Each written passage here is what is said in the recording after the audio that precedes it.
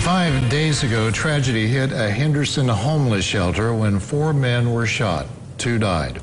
Thanks for joining us tonight. I'm Brad Byrne. And I'm Shelley Kirk. Tonight, as residents continue to grieve, a change in scenery is in the works before the shelter reopens. Eyewitness News' Cody Bailey is here now with more on changes coming to Harbor House. Cody? Brad, Shelley, it's hard to move past any traumatic event without permanent reminders of that experience. But officials with Henderson's Harbor House Men's Shelter are working to remove that possibility with upcoming renovations.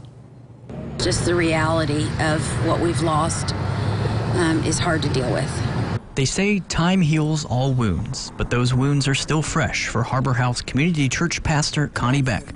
Following the tragedy on August 25th, Beck has maintained constant communication with the men who were inside the homeless shelter during the shooting. Debriefing just every night. I'm asking them, and every day I'm asking, where are you at in your head? What are you thinking? What's the hardest thing to deal with right now? The hardest thing might be simply returning to the scene. For that reason, Beck and other officials with Harbor House have begun the early stages of renovating the facility. We're concerned about the safety and the security for all of our guys and the security of our building, and so those are things that we're working on. So we're trying to just really give room and take as much time as we need to have them off-site right now. In addition to security enhancements, which are still to be determined, Beck says all flooring and furniture will be removed and replaced, something she believes is crucial for their emotional well-being. We're going to do some other aesthetic changes so that when the door opens, what the guys see is a different picture.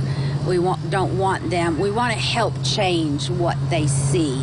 Taking a positive from a tragedy like a mass shooting is difficult, if not impossible. But Pastor Connie says the good in humanity is already shining through. We're seeing the community come around us and love on these guys, whether it's bringing a meal or dropping flowers and beginning a memorial. I want to invite the community to add to this, and let's honor these guys. Let's love on these guys.